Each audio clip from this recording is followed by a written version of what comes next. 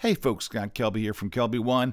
We are going to do some Photoshop sunken treasure. These are those things that are kind of buried down deep inside Photoshop that we don't use all the time, and I want to kind of bring them to light because some of them are pretty cool. And the one we're going to do today is for black and white conversions. But I want to take just 20 seconds to let you know tomorrow, Wednesday, at 2 p.m. Eastern Time, I have a free webinar for beginning photographers. So if you know a beginning photographer, someone that's just kind of getting started with this stuff and they want to really take a jump start, tell them to come and join me tomorrow at 2 o'clock. This is the address right here. It's a horrible address, but it is what it is. It's bit.ly/2RPKQ1M. That will get you to the webinar site. It's completely free, so invite anybody you like. Thousands of photographers have already signed up from all over.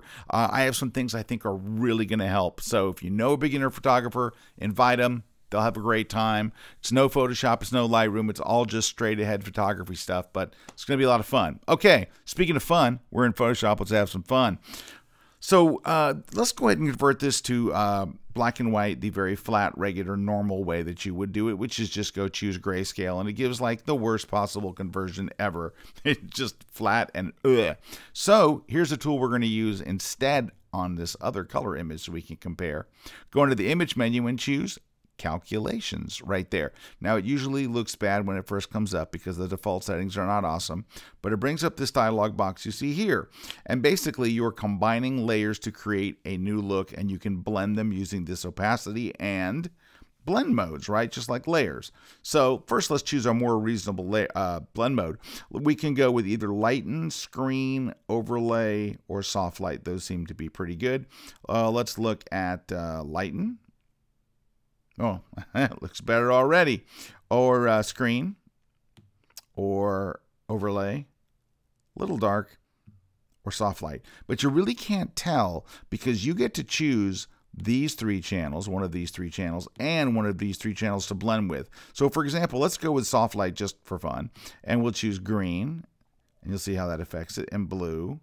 Well, that's looking better. Let's try green. Well, it's not bad. And blue. That's pretty good. So if you get this looking good, the two blues look good. Actually, let's try the green and the blue together. Well, that even looks good. Now you can try different blend modes if you like. How about overlay? That's too dark. How about screen? Way too bright. How about lighten? Lighten's not bad. What if I mess around with these? Could probably come up with something pretty good. There's a blue and a blue. Blue and a green. Woo, look at that, blue and red. All right, I like that. Let's lower the opacity a little. And there we go. Let's just click OK now when we're done. And you were working on a channel, so make sure you go back and click on RGB, like if you want to see the RGB channel or the black and white version. See, once I get the black and white version I like, then I convert it to grayscale, and it looks the same.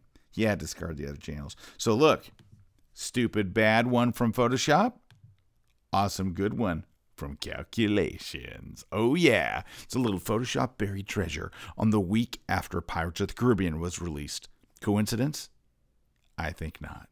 All right, guys, thanks very much, and I hope you enjoyed this Photoshop buried treasure.